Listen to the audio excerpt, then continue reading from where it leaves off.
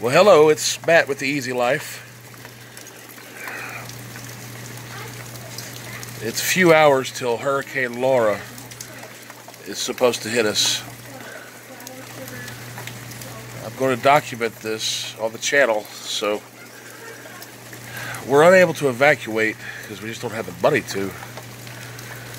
But there's a church up the road we're going to be going to. It's a much more stable place for us. This is looking out my front door.